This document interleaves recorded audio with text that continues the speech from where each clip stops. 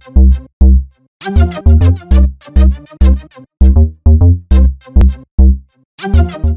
ladies and gentlemen, this is Soap the Great with Good Enough Minecraft Inventions, the series where I showcase inventions in Minecraft that are not necessarily the most efficient nor the most compact, but are good enough for a single player map or a small multiplayer server. Today I'm going to be showcasing this automatic minecart loading station. Now a number of existing minecart loading station designs will use the minecart as a buffer, and as soon as a certain percentage of items get into the minecart, then it will get sent on to its ultimate destination. This means that the system could have fully emptied the input chest, but the minecart has not reached its buffer limit, and so it will stay in the station.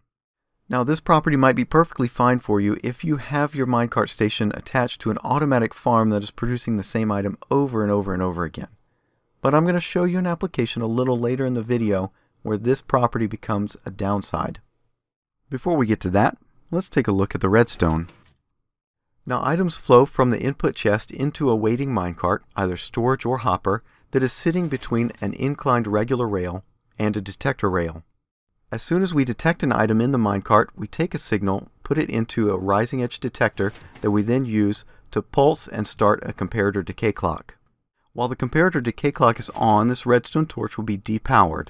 As soon as the clock times out, the torch will turn back on, triggering another rising edge detector that we then use to pulse open a piston-operated gate.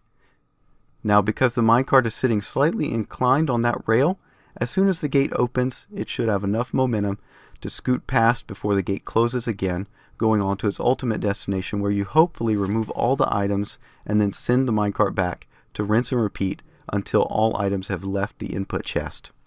Just a note on a potential downside to this system: if the endpoint that you're sending the items to gets full and doesn't fully empty the minecart, then this minecart is going to continue running until that happens. So plan accordingly. Now for demonstration purposes, I have attached Impulse SV's automatic minecart unloading station.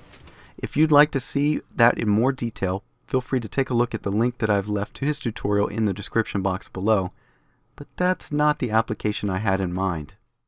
Instead, I wanted an industrial smelter design that allowed the player easy access to the array of furnaces for XP, but also left them easy access to the input and output chests without having to climb or stretch pretty far.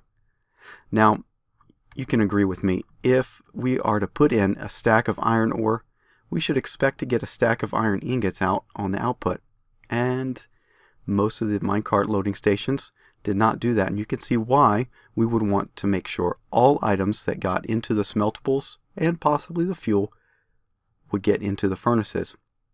So there you have it, ladies and gentlemen, an industrial furnace concept and an automatic minecart loading station. If you'd like to take a look at this for yourself, feel free to grab the world download from the link in the description box below. But thank you so much for watching, and I hope you found this Minecraft invention good enough. Bye bye.